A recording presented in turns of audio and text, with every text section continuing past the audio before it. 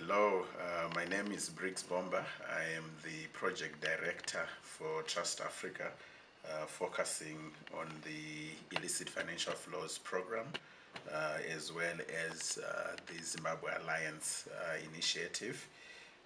Trust Africa was established in 2006 with a mission to strengthen African agency in solving some of Africa's most pressing challenges. The basic idea was to say that the solutions that were needed for the continent were solutions that were supposed to be context relevant. We could not uproot solutions that had worked elsewhere, especially in the global north, whether they had worked in America, in Europe, in Asia. Our solutions had to reflect our own concrete, lived realities and conditions.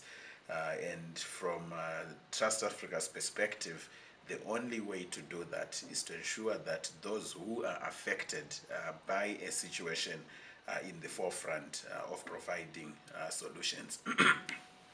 So Trust Africa comes onto the stage in 2006, and is constituted as a Pan-African foundation, playing a role of strengthening those who are on the front lines of finding, solutions.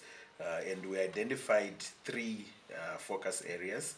The first one being the issue of economic justice. And basically, the rationale for that was to say the continent is rich in terms of natural resources, in terms of human capital. We have every mineral that you can imagine. We have fertile lands, we have fresh water, we have fisheries.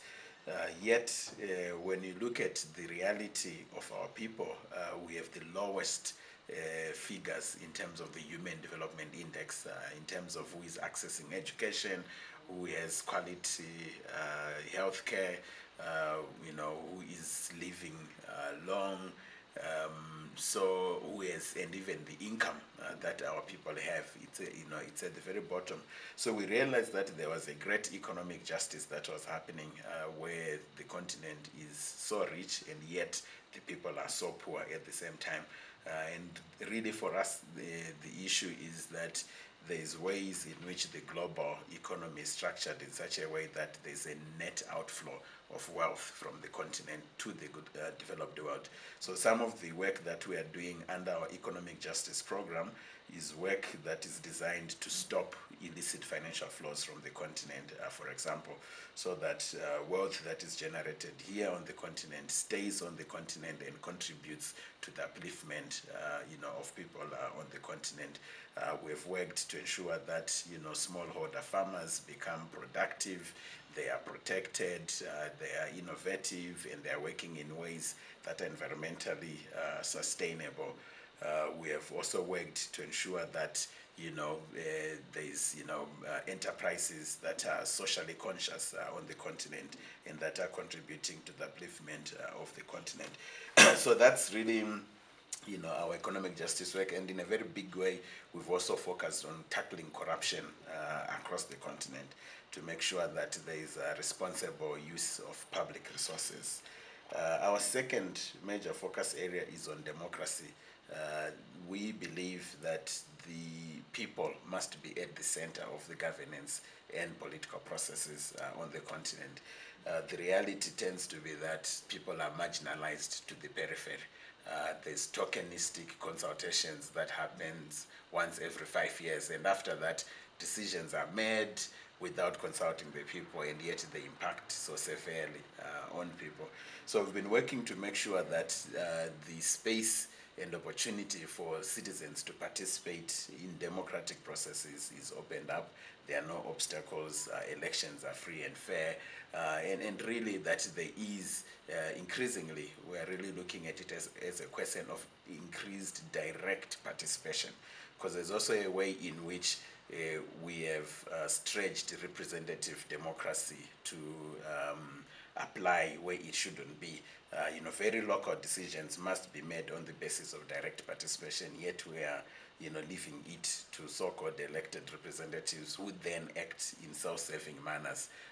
They end up, not serving the community. So we're really pushing to make sure that every major decision, especially at a local level, is done through consultation, through people's participation. The third focus area for Trust Africa is on African philanthropy. And this is really an area where we are looking at nurturing African resources as a way of building the capacity for Africa to finance its own development. Currently, even the AU depends for maybe up to 70% of its budget on donors. So we are saying there's a lot of wealth on the continent. We just need to nurture it, we need to manage it well, and we need to be very deliberate and very strategic about how we are approaching philanthropy. We've called it African philanthropy.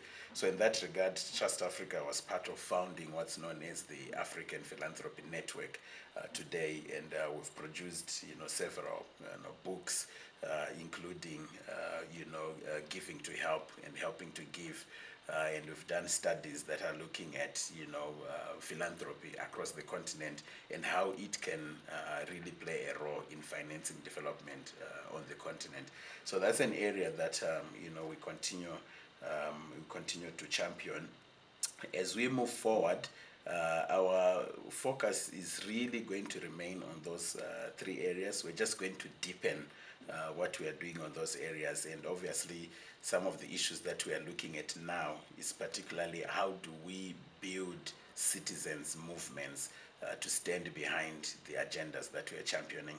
So we are really investing now in movement building and making sure that constituencies, whether it's labor, it's the faith community, it's students, they are part of the voices that are speaking on these issues, and they are part of shifting the balance of power to ensure that there's political will to bring about the changes that are needed if we are to build an Africa that is better for everyone. So movement building. But secondly, we are also really investing on knowledge generation and knowledge management. So investing a lot in research, because you need evidence and you need data to back the different issues that we are championing.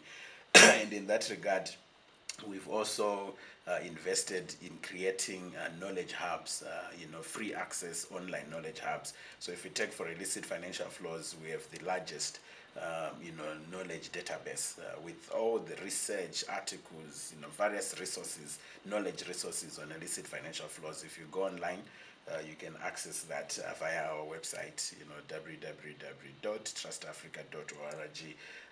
And we're also really looking at strengthening our work, especially on the extractives, the intersection of fiscal justice and the extractives, because that's where a lot of Africa's wealth is.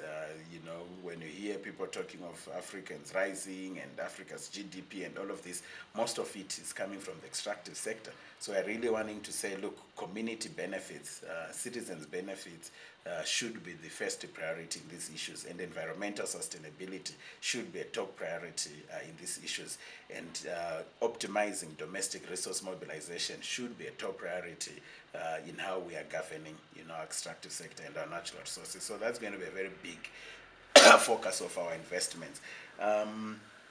The other thing that I want to mention, just in terms of our emerging priorities, is really this issue of modeling alternatives. So we are really looking at putting forward alternative economic models, because we believe that part of the reason why the continent is struggling is because we've swallowed hook, line, and sinker economic models that have been imposed from elsewhere.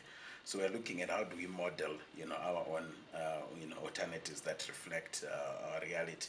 And in closing, I just would like to appreciate, the different partners that Trust Africa has worked with, who have made our work possible. And this, includes Ford Foundation, particularly the West Africa office of Ford Foundation. We have been a very strong partner in enabling Trust Africa to do this work.